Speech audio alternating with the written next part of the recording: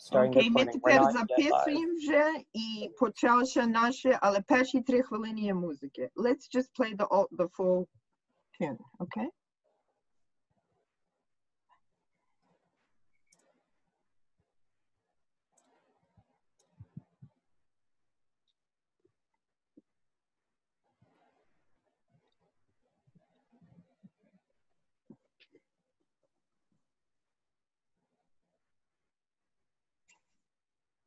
Okay, we are going live right now. Okay, great.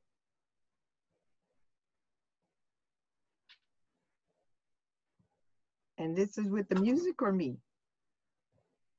I can play the music. One second. Play the music.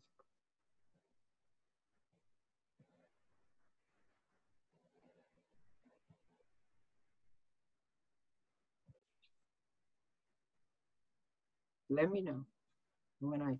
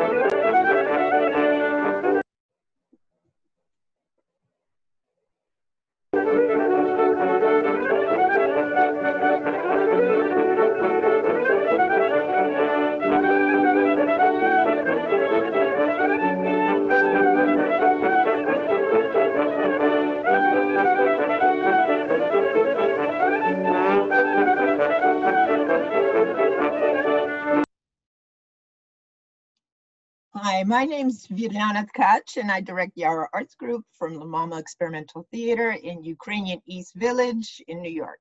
Today, Yara is happy to be presenting this virtual event with the Ukrainian Educational and Cultural Center in Jenkinstown, Pennsylvania. We'll start our series, Yara's traditional music series, with the folk fiddler Pawlo Humeniuk, who was known in his time in the 1920s and 30s as the King of Ukrainian music in America. What you heard at the very top of this program is one of his first recordings, "Aya Toto Diucha Lublu," I Love That Girl, from 1925. Today, you're going to hear samples of Humeniuk's original recordings, and I'll talk about the first Ukrainian immigrants to the US. Then we'll talk about with folklorist Iryna Voloshyna about Humeniuk's recordings and rituals. And then we will feature the US Orchestra from Kyiv, who are inspired by his recordings today. Добрий день, я Virlana Tkacz, художній керівник Яри мистецької групи в українській дільниці в Нью-Йорку.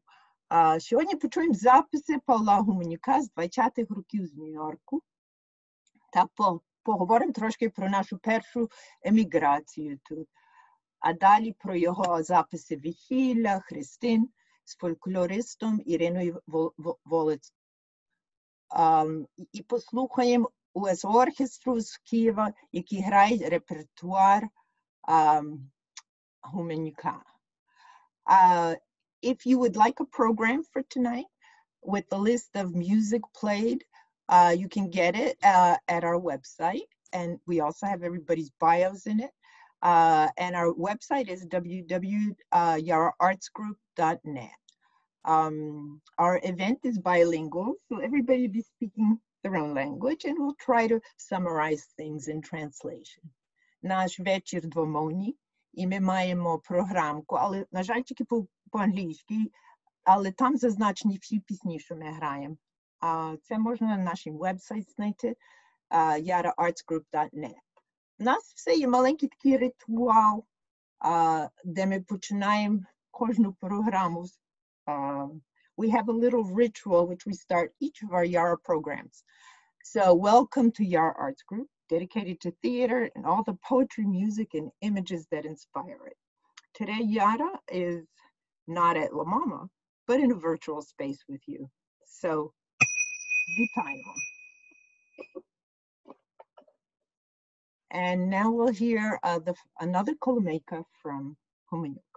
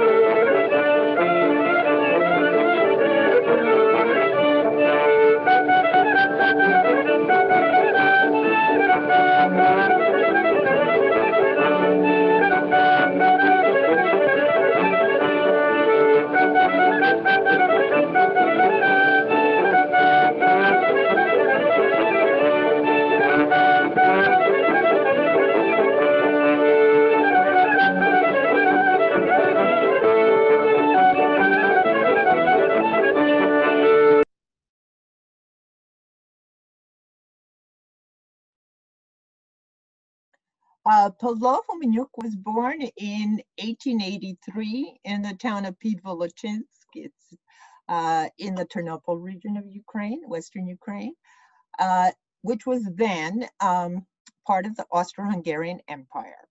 And he emigrated sometime before 1908, becoming part of that first big immigration of Ukrainians from what is now Ukraine to America. About 500,000 people came in this first wave, somewhere between 1870s and the beginning of World War I. They all came by boat, and they were usually villagers from Western Ukraine. They called themselves Rusine, or even Nashi Lude, and were labeled by the authorities as Russian, Polish, Slovak, Austro-Hungarian, and sometimes Ukrainian. They are brought to work in mostly in Western Pennsylvania in the coal mines. And it was extremely hard work. It was done mostly by young men and boys, and that's who immigrated. They would live the Ukrainians would often live in boarding houses, and to protect themselves financially from exploitation by the company, that owned all the food establishments, they would move into these boarding houses run by women, often widows of somebody in their own in-group, and she would cook and clean and even wash their backs, as you could see. And on weekends, they would pool their finances and buy some beer and liquor and have home parties instead of going to really expensive saloons.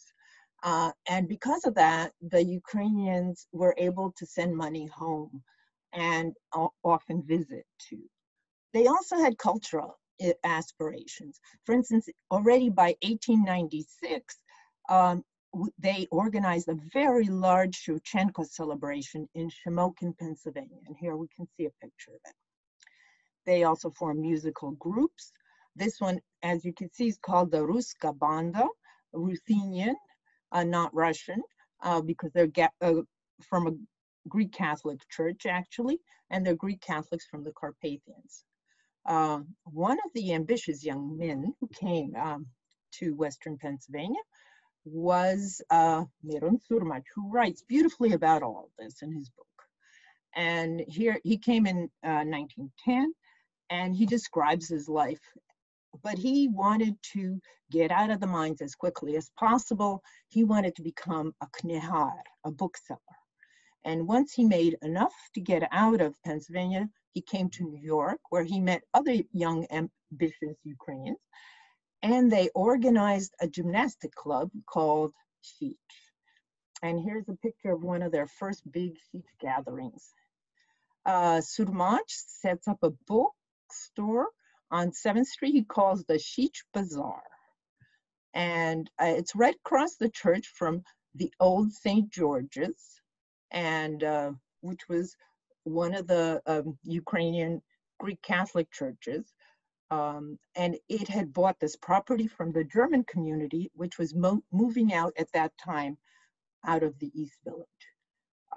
So the area around 7th Street started becoming Ukrainian. And here is what the choir looked like at St. George's in 1915. So it's an amazing amount of people who are involved in this project. If you've been to Ukrainian East Village, you'll recognize this building. It's on the corner of 7th and 3rd Avenue. And as you can see, it was originally built as a bank, but it's now the Ukrainian Protestant place of worship. Here you can see that same building in the right corner. And this is a postcard from 1905 of Cooper Square, where you, and the area. And we see it's sort of in this transition of becoming a modern, very urbanized center. There were still horses, like for instance, here's the fire brigade from that time. But already a lot of places, we have the elevated, which is the trains that were here before the subways was really all connected. And so you have this mix of the horse-drawn and the electric-powered or steam-powered transportation. Here's a view from the street of St. Mark's, street level at St. Mark's, looking at the East Village. And here's one of 14th Street and 3rd Avenue, which is still part of the neighborhood. And here is a wonderful photograph of the big music store in the neighborhood, Carl Fischer, which was there until just very recently. And they sold sheet music and instruments, and they were right on Cooper Square also.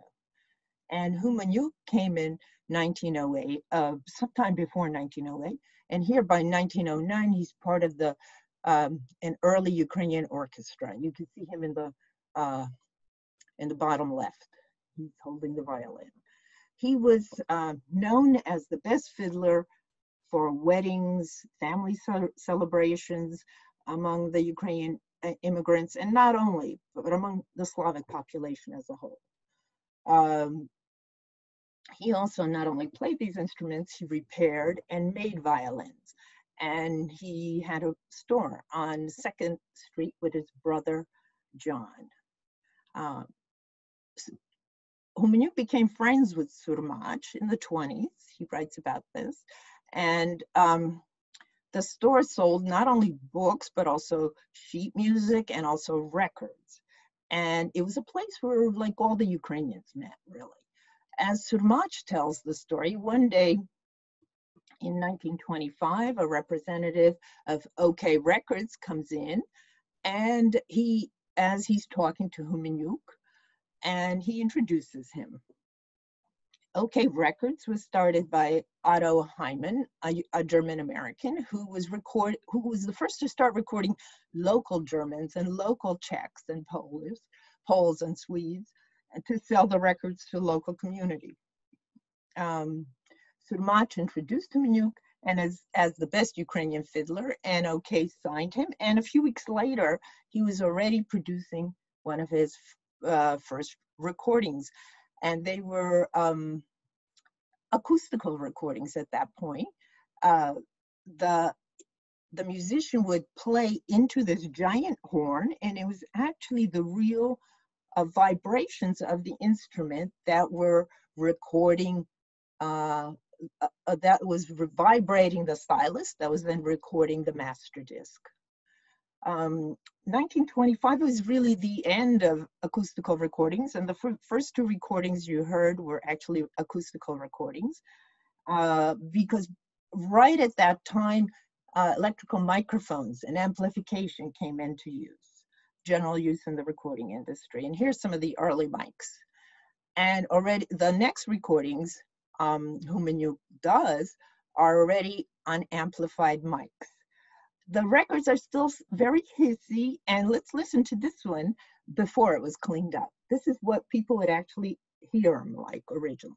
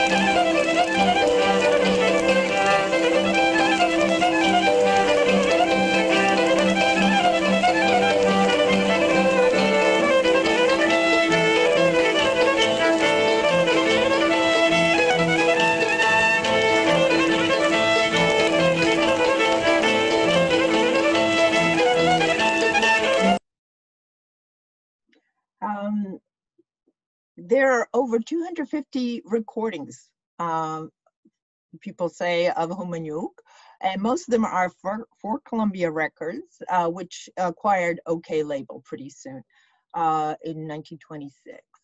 And after the First World War, we have a second immigration of Ukrainians coming to the US. And they're, as you can see even from these pictures, they're more urban, more educated, and often people who were involved in the various struggles to create an independent Ukraine right after World War I, most of which failed. These people came with to promote their ideas here and to promote their causes, and had a very different view of culture than the original first immigration. For instance, the cautious choir, which we see a picture here, sang Ukrainian songs, but they did not sing them like the villagers did in the village. Rather, they sang them in arrangements, wonderful arrangements like Leontovich's, but they had this idea of refining the rural culture. They also brought with them a lot of political ideas, and soon you had demonstrations like these ladies demonstrating in front of the White House in 1922. The immigration also included really some of the great giants of modernism, of international modernism, such as the sculptor Archipenko, who came in 1923 from Ukraine with his wife, and others such as Budluk, the painter, who would then become part of American artistic scene. Humeniuk's first recording are truly world-class village fiddling. And one of my favorites is called Tanec pid Virlana, Dance Under the Willows.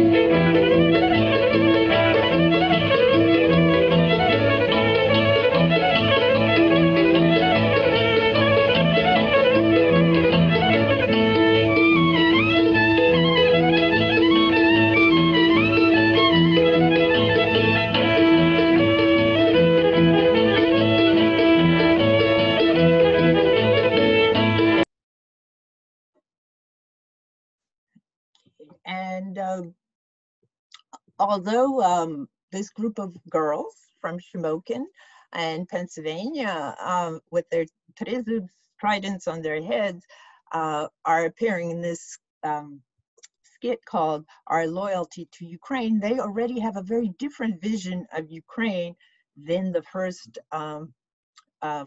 folk immigrants. These are the children. The even younger girls in this group are presenting a skit called God Bless America. And after 1924, there is this great pressure to sort of become American. Immigration is closed in 1924 to most people. And by the 30s, we have the Great Depression, where there is really significant poverty in America, especially in the Bowery and the East Village. And then there is a lot of sort of pressure to become part of that melting pot of America. Pawlo Humeniuk's last recordings are from the 40s. It's 1940, and it's, of course, America is getting ready to enter into the war, and there's a very different view of ethnic music at that point. His legacy will be preserved, of course, by Miron Surmach, or Old Man Surmach, as everybody used to call him, who continued to have a store on 7th Street, and in 2016 sold me some of the music you heard today. Surma unfortunately closed then, but it was one of the great preservers of knowledge about the very first immigrations of Ukrainians in America. And I think what I'd like, and here's a great postcard they printed of Ukraine, their view of a beautiful Ukrainian girl. And this is from the beginning of the 20th century. I'd like to now introduce Iryna Voloshyna, who is a folklorist who works with Yara Arts Group, and she will talk now about some of the music you've heard. Thank you, Virlana. Yes, I'm a folklorist from Ukraine, and I currently live in the United States. My research interests include the folkloric practices of Ukrainian immigrants in America and their development here. I was fascinated by the ritual pieces Humeniuk recorded, especially the blessings, short dialogues, and snippets of humorous conversations between the music. Humeniuk was best known for his Ukrainian wedding series, recorded from 1926 to 1927, and is said to have sold over 100,000 copies. It includes the most important parts of the wedding, from engagement, zaruchene, to garland weaving celebration, vinkopletene, the wedding celebration itself, vesilya, the wedding after party, popravene, and even the christening of the child, Christine, as a logical outcome of the wedding. According to Victor Green's book, A Passion of Polka, All-Time Ethnic Music in America, Eugene Zhukovsky and Rosa Krasnovska, who also appear on the recording, were popular comedians and entertainers. They were invited by Miron Surmach, and they appear on many Humeniuk recordings. Now I would like to play the piece from Zaruchene part.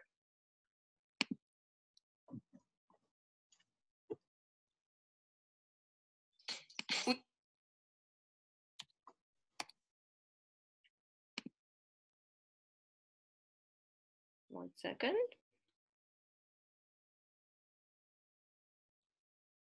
Ова, от тобі заручені без музики. Все мене, щоб ти скид, де ж твої музики? О, йдуть, хлопці, сюди, сюди, давайте, давайте.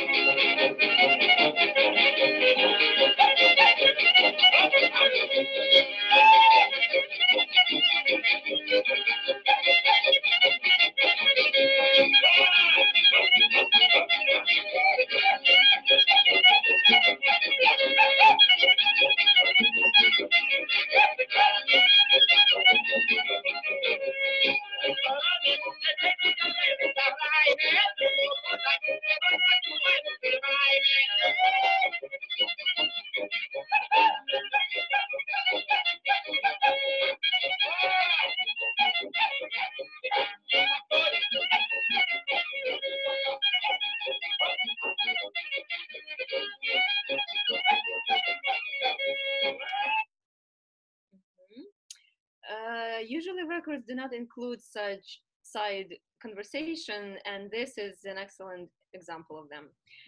Also, I would like to play a part from the wedding recording, Українське весілля. And here we will hear віншування, blessing from mother and from father, and много літа, wishes of many happy years of life.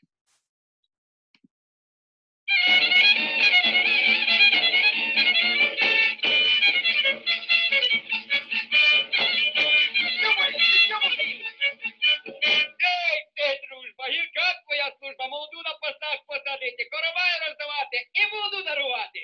Я твій батько, дитино, не дарую тя ні сріблом, ні золотом, тільки тя дарую щастям, здоров'ям, щоби була здорова, як вода, весела, як весна, а багата, як свята земля. Віва!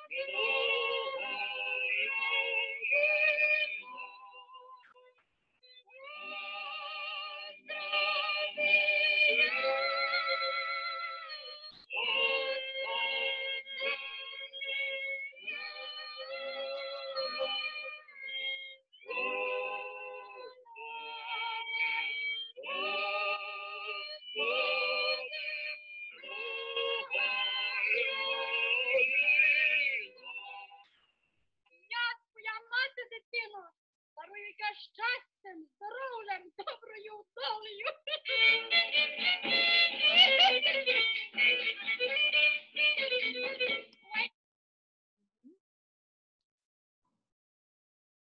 In the christening recording or the baptism, we have a dialogue and argument between a husband and a wife about a child's name. The father insists on Ivan in honor of his own father. The mother reminds her husband that he promised that she could name the baby if it's a boy. She wants to call him Tkacz. Let's listen to this one. Дзвонять, ідіть, куме, скажіть, нехай називається Ткacz. Ідіть, куме, ідіть і кажіть, що похрестили його Іваном. Бо мій батько називався Іван, і син мій має бути Іван. От тобі чоловік. Говорив, як буде перший син, тільки як я схочу, так ще буду називати. А тепер щось сталося чоловікове Іван та Іван, а гіна такого чоловіка. Ну не кричи, жінко, не кричи. Добре, що кумови поїхали, а ми тут досі ми зараз такого тропотали і пожарну. Ано!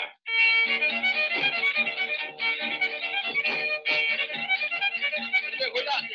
Я не хочу гуляти.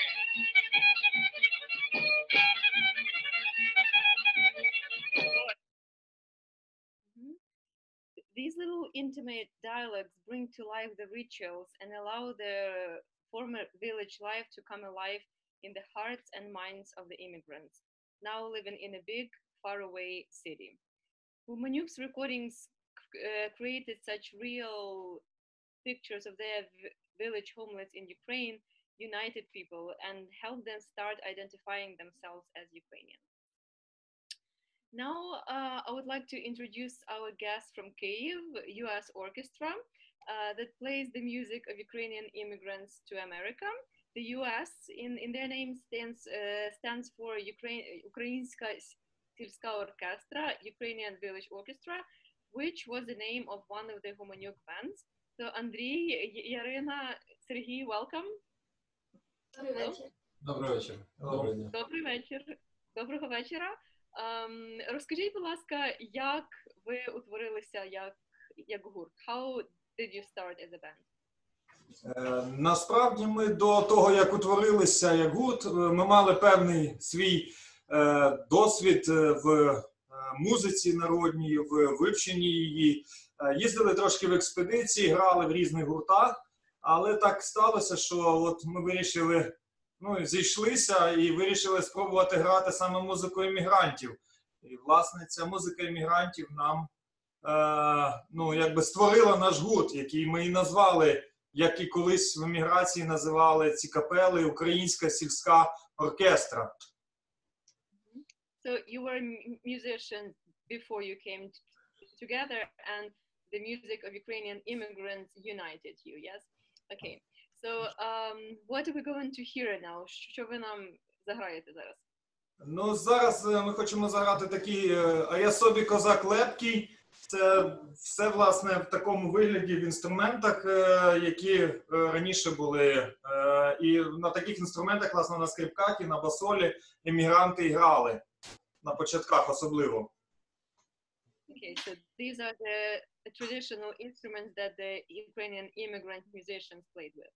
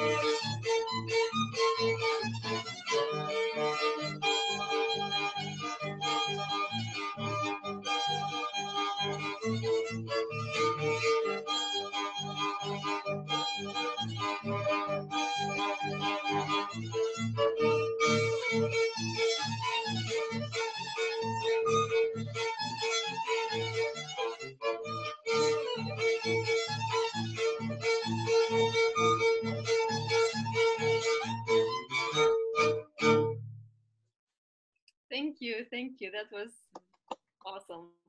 Okay. Розкажіть, будь ласка, як ви, власне, зацікавилися музикою Гуменюка? How did you become interested in Humeniuk's music? Ми зацікавились, власне, Гуменюком через те, що зі всіх музикантів, які інші там були, грали і записані були в еміграції, він був дуже блискучий своєю технікою, вирізнявся в цих записах, які є, і немарно його і назвали королем скрипки, так? І дуже цікаві в нього манера, саме виконання, що це дуже цікаво, для мене, як і для скрипальки, це, зокрема, дуже цікаво. І тим паче про нього була відома інформація, що він народився в Пidvolochyську, в Тернопільській області. І ми навіть туди з'їздили в експедицію, ми їздили на Західну Україну і завітали туди, в це містечко, це районний центр. Але, на жаль, у нас була велика надія, що хтось про нього там щось може нам розповісти. На жаль, вже там його ніхто не знає, не пам'ятає такого. So, very few people know about him in Ukraine, even in his hometown Pidvolochysk, but you really like his music, and there is the reason why he is called the king of Ukrainian folk music in the immigration. Okay, are you gonna play anything for us now? Заграєте нам щось? Так, ми зараз хочемо заграти такий танець, який теж з його репертуару, називається «Полька-мазурка».